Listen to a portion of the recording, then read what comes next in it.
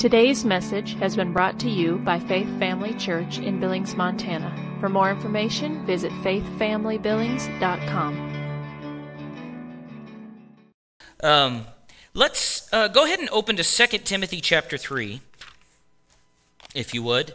I'm actually in part 5 of a series, and we've had some breaks in this, so you can go back and listen online if you like, but it's called Rooted. And it's I'm the king of one title plus a subtitle because I didn't like the first title enough. Otherwise, my titles would be, pages long. It would be bad. But rooted is the message, but depth of character is what we're talking about. And this kind of came out of 2 Peter. We're going to 2 Timothy 3, but or 1 Peter. I don't remember where. We'll get there in the notes here in just a second. Talking about adding to your faith, and we're talking about the correction of God, the discipline of God, the pruning of God. How many have read about the pruning of God in the Gospel of John, how he prunes? Jesus is the vine and we are the branches, and Jesus prunes. He corrects, he disciplines us. Sometimes people get this idea that since we're under grace, we don't need correction. But I just don't see that in the grace message called the epistles. They're there. Amen? Now, sometimes we don't like that, and I understand why, but we got to be careful as humans that we don't let pride rise up where humility should remain. Okay? Because it's easy to do. I know I've done it many times. The Lord has dealt with me, and he has me dealing. He's in order to be exalted, you have to go low. But listen to me, here's the trick. Okay? You can't just pretend to go low because you like the idea of being exalted. This is heart issues. You say, what do you mean by that? In other words, I can voice something, but it doesn't mean my heart's right in it. You have to have your heart right in it in order for it to happen. And that takes some time with the Lord. You have to spend time with him and really be candid with him. I mean, he knows already, so you're wasting your breath. If you may be able to trick me, but how many know you can't trick the Lord?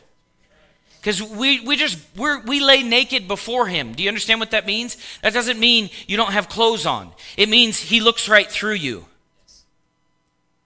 In fact, in talking about the judgment, as far as that's concerned, that's what it's talking about. When we stand before the Lord, even people, years ago I was listening to, this is a dangerous path, so I don't know if I recommend you do it, but I was looking on people that had gone to hell on YouTube. How many know if you punch something in on YouTube, you could find some things? I've found that YouTube theologians are very confused. Okay, so... but anyway, I was watching this gentleman, and he was sharing his testimony about what took place and how he died.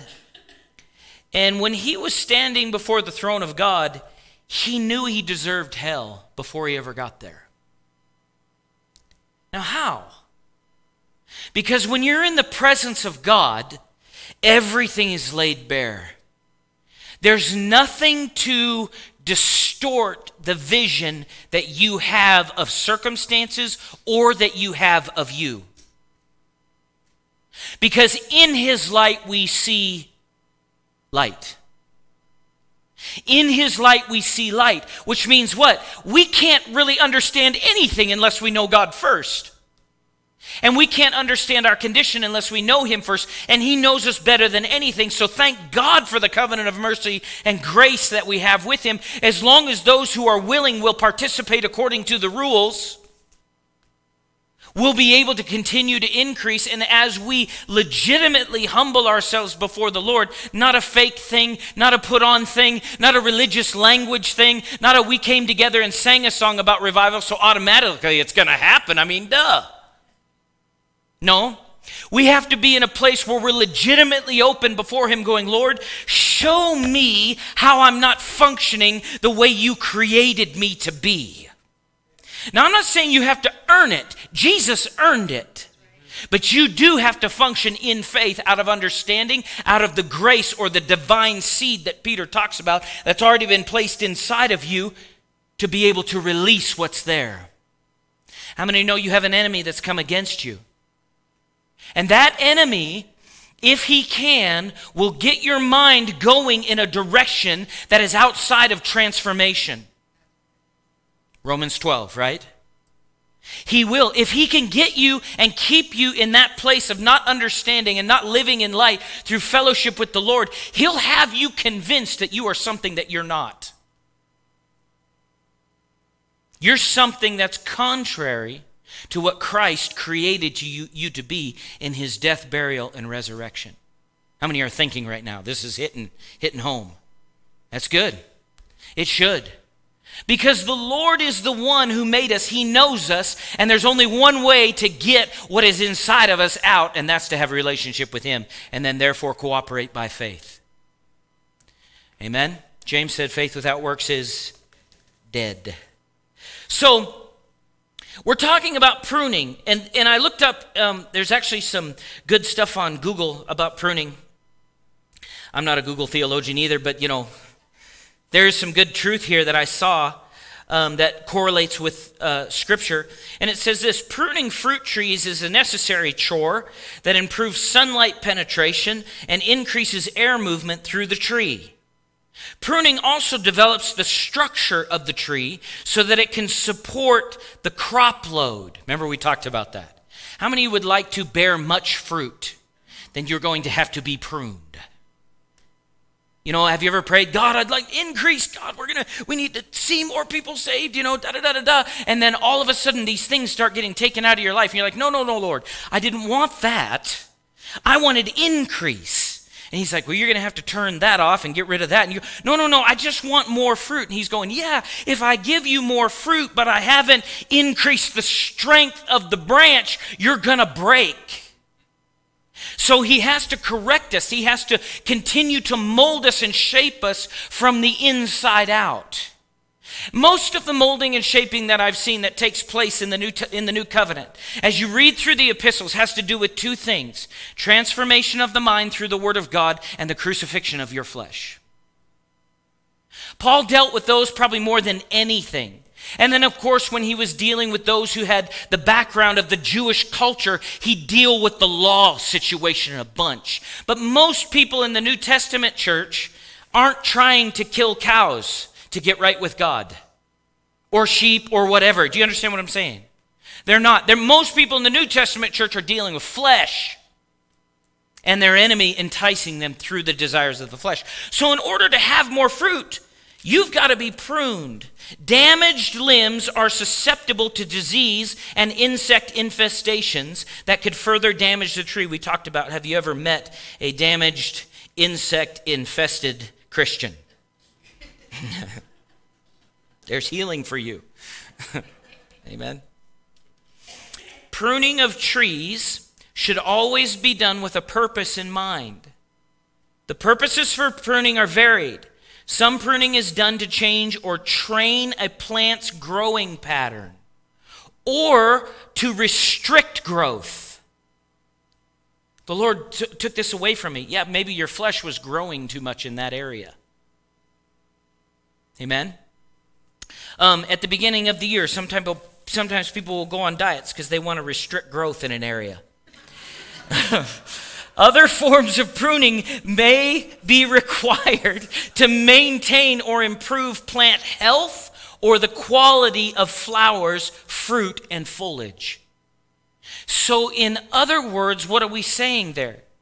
An ounce of prevention is worth a pound of cure. Well, Lord, I don't want to give that up. I don't want to change this. Yeah, but I have more fruit for you if you'll obey me here. Yeah, but that hurts when that's cut off. Yep, that's what it does.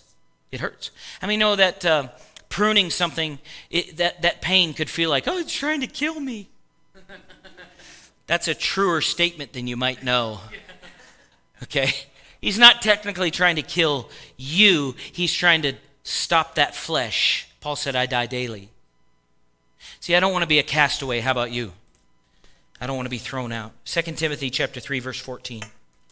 But you must continue in the things which you have learned and been assured of, knowing from whom you have learned them, and that from childhood you have known the Scriptures, which are able to make you wise for salvation through faith which is in Christ Jesus. All Scripture is given by inspiration of God and is profitable for doctrine, for reproof, for what? Correction, for instruction in what? Righteousness, that the man of God or woman of God may be complete, thoroughly equipped for every good work. If you're going to be complete, you have to follow the previous verses. If you're going to be thorough for every good work. Now, God doesn't wait for us to reach perfection before he uses us, otherwise he'd never use anybody. But he does have a maturing process that needs to be followed through, amen? How many know that Paul more than once said, hey, I wanted to preach something else to you, but you couldn't handle it? Have you ever wondered why, Lord, where are the deeper things? It might be more telling on us than we think. Amen? God's not going to give you something that when you haven't done the first things first. There's no social promotion in the kingdom.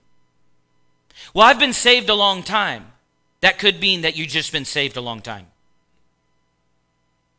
In other words, God doesn't care how small the desk feels, no matter how big you get. He doesn't just move you on because he's afraid you're going to beat up the other little kids in the class. How many know that happens in school? Eventually, the kid that refuses to, they have to move them on because they're going to be too big. You know, it's tough for an 18-year-old to sit in a 6-year-old's desk. And that's why some Christians are so crabby. Because they're stuck in that desk. They can't get out of that. They stand up and the desk is stuck to them, you know? And everybody in the class is going, that's the bully. Why? Because he's stuck in that desk. He's mad. But if we repent, if we grow, if we develop, God will show us more and give us more. But that takes humility on our part. That takes humility on our part.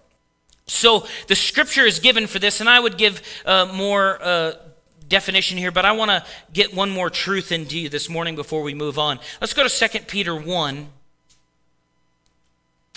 if you would, please. I want to just hit a couple of these this morning that we're to add to. 2 Peter 1, verse 1 says this, Simon Peter, a bondservant and apostle of Jesus Christ, to those who have obtained like precious faith with us by the righteousness of our God and Savior Jesus Christ.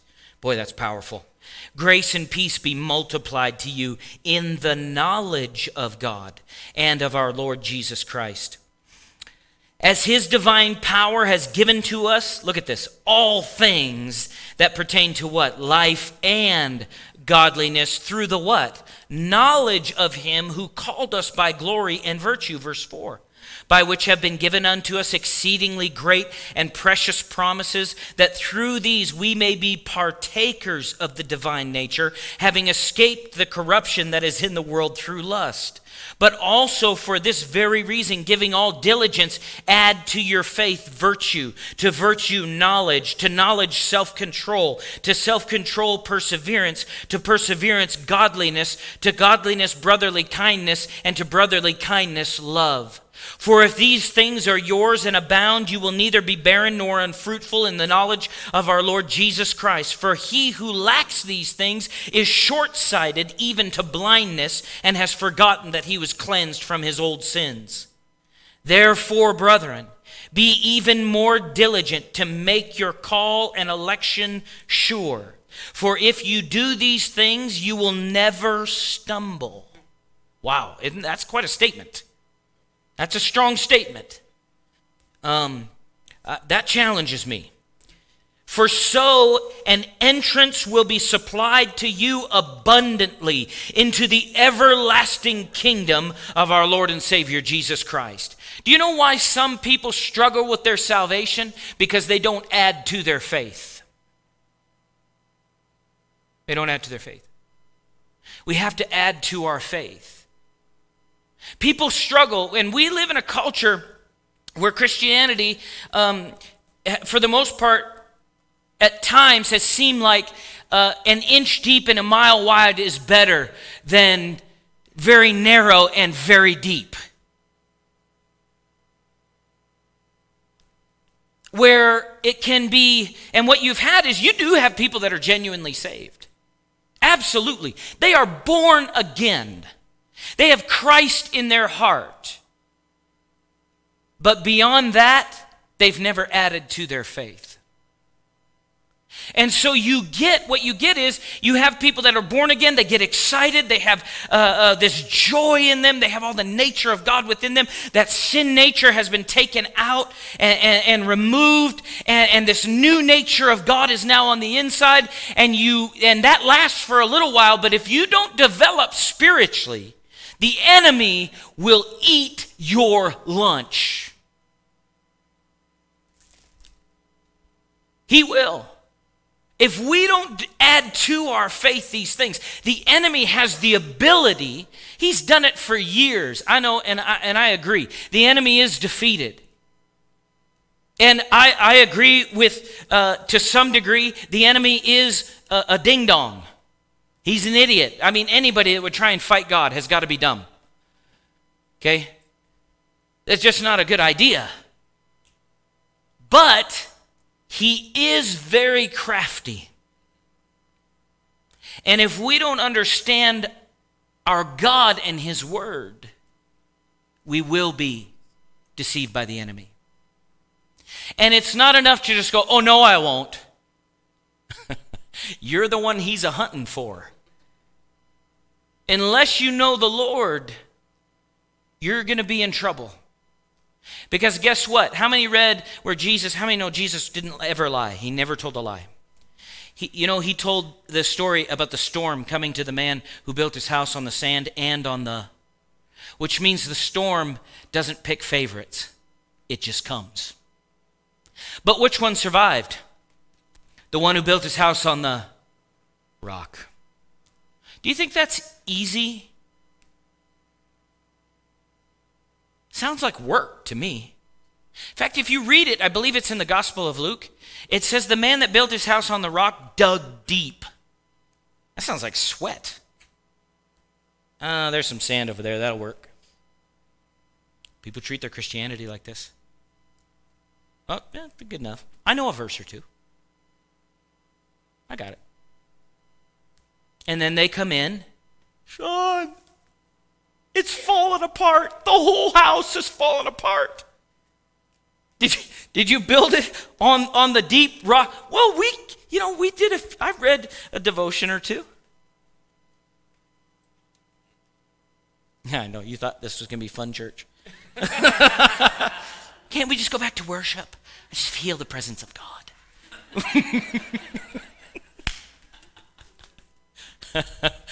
I love David because he could write a poem, but he could slay a giant. I don't want to slay a giant. I don't mind writing a poem. Fine. Let's go slay something. Let's go kill a devil. Amen? Let's go drag somebody out of darkness into light. We have to be strong, and in order to be strong, we're going to have to add to. Amen?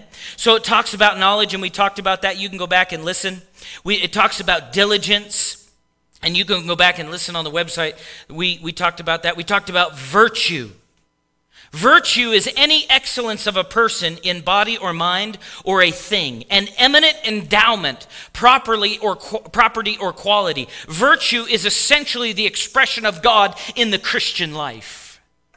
In other words, we are to add to our faith virtue. What does that mean? Faith without works is dead. So wherever you are, wherever you go, you are a carrier of the kingdom. And if you are a virtuous carrier of the kingdom, you are adding to the expression of God where you are at. It means this: you're not one that just registers the temperature of the room. You're one who sets the temperature of the room. You're not just reading, oh, it's 62 degrees in here. No, you walk in and go, I'm 74 degrees. Welcome to the heat. Why? Because you're amazing? No, because you're dead, and the one who lives in you is absolutely glorious. You add to your faith virtue. Amen? And then after that, knowledge. Knowledge, and I think we actually did talk about this, but knowledge is not just knowing a truth, it's experience and knowing.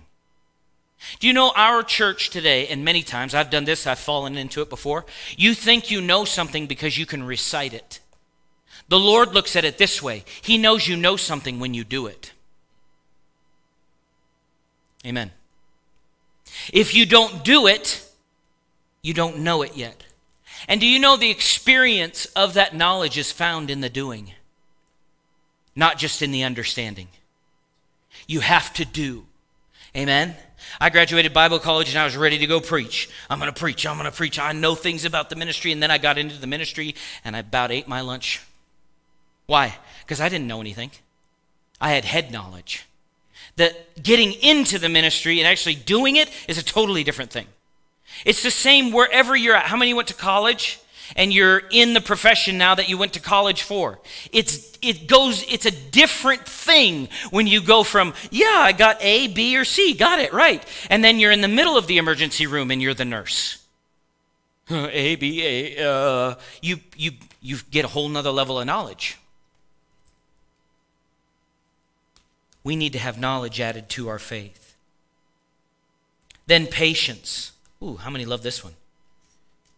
Sorry, let me go self-control first. How about?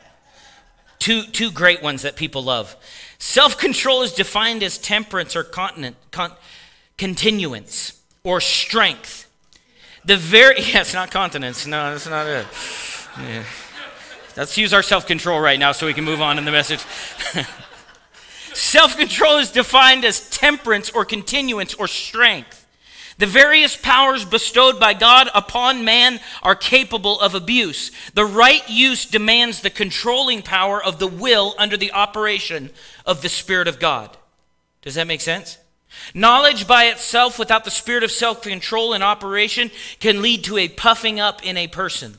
Applying the knowledge that you learn is what keeps you out of pride. It's one thing to look at your neighbor and go, they should love their spouse. It's another thing for you to love your spouse. Amen.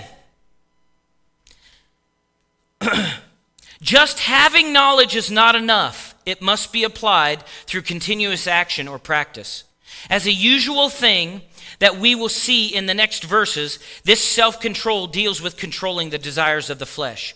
Proverbs 16, you can just jot these down. Proverbs 16:32 says, he who is slow to anger is better than the mighty, and he who rules his spirit than he who takes a city.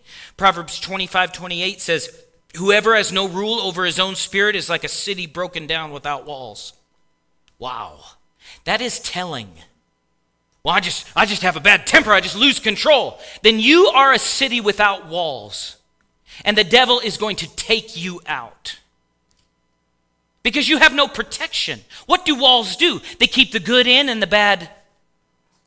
But if you have no walls, everything is running everywhere. Amen. Self-control is a big deal. All right, patience. We'll end on this one. And then next week, we'll get into godliness, brotherly kindness, and love. You're going to love those two. 3. Patience is defined as cheerful endurance. Wow. This is an area I'm growing in. I'm better than I used to be, but I still got area to grow in. Because my personality, this is just my natural kind of gait. It's the way I was raised. You know, I mean, my grandpa, who's in heaven now, but he'd hire me and my older brother on the weekends, and we'd go work with him. And if you didn't move fast enough, you got a boot in the rear end. You know what I mean by that? How many have ever had a horse bite on the back of your arm? I'm not talking about an actual horse. Now, it hurts when an actual horse does it. I'm talking about when you take your knuckles and grab the back of somebody. Yeah! It'll get your attention. In other words, move quick, move quick, move quick. And I was trained that way. And then I worked construction. And construction, time is money. Your job is bid on a square foot price, not an hourly price. So if you're an hourly guy and your boss is a square foot guy, he's got to train you to move quick so that he can actually make some money. Amen? Not just pay you. So we were trained to go fast, fast, fast, fast, fast. Well, God's not always that way. Now, in work situations, I understand that. That's one thing. But when that's built into you, now it translates into everything else I do, including parenting. I'm the only one, I'm sure. That's why you're all laughing. Anyway, so when my kids wouldn't move fast enough, I did not have cheerful endurance. It's like, bless those little kids, you know. They're just kids. I'm going to sit down. No, I motivate them. But me motivating them in love is different than just motivating them in the flesh. It doesn't mean, love doesn't mean I have to let them disobey. But I do have to correct and lead and discipline from the aspect and character of the resurrection within me. Amen. Which includes what? Somebody say patience. Patient continuance or waiting is patience. Steadfast waiting or sustaining. This sounds like a strong believer to me. This is a person who has control over their body and its desires. Why add patience to self-control? Because your flesh and mind will want to run away from people and circumstances that are difficult. But if we stay steadfast in waiting with joy, we show forth faith, and when it is done according to James, we will be what? Perfect and complete, lacking. Wow, how many want to lack nothing? Lacking nothing. Patience is not something that develops automatically. We must work at it. James 1:2-8 gives us the right approach. We must expect trials to come. How many know you should expect trials to come? I'm not saying you're believing for them. I said they're coming. It's scriptural. You know, people think, well, you're a word of faith guy. I can't even believe you said that. It's because it's in the Bible, which is where you get faith, which is where we get the definition word of faith. Amen. Well, can't you just make your problems vanish? I can have problems there and walk through them by faith, and they will vanish. But it doesn't, as long as I'm on the earth and drawing oxygen and have heartbeats, the devil's here. And crazy people who don't know how to drive, by the way. Patience. Joyful endurance. Because without trials, we would never have the opportunity to exercise patience. What if everything just went right? It'd be a shame if you were all dressed up in that shiny armor and had nowhere to go.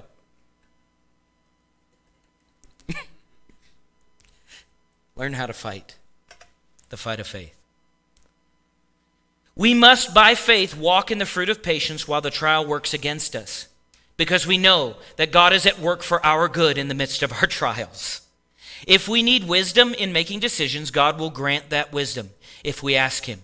Nobody enjoys trials, but we will enjoy the results of our patience as we, by faith, walk with God through them, because he is causing everything to work together for our good and his glory. Patience will primarily be exercised by people and trials. How many know people is first? How many are married? You're tried. I don't even have to ask for a testimony.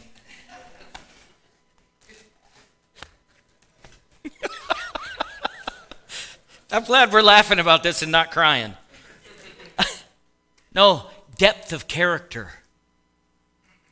Rooted. Add to your faith. I like that. Would you stand, please? Hallelujah. Let's just lift our hands to the Lord for just a second. Father, we just worship you. We honor you. We praise you. Thank you for your word, Lord. Thank you for the transforming that just took place, Lord, by your word. Thank you, Father, that you are breaking down strongholds of the enemy in people's minds, that minds are being changed, that there's an empowerment that's taking place, Lord, that we are functioning and growing. We are adding to our faith these qualities. Lord, we desire to live and not stumble in one area according to your promises. Lord, we'll continue to do as Paul told us that he did, forgetting those things that are behind, we press on. We press on toward the mark of the high calling of God in Christ Jesus. Hallelujah. Father, we just give you glory for your word and your presence.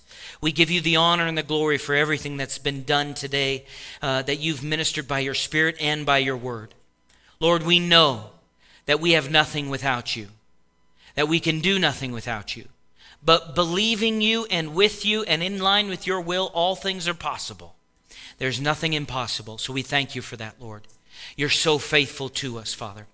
I just declare your word, Lord, over this group, according to Psalms 91.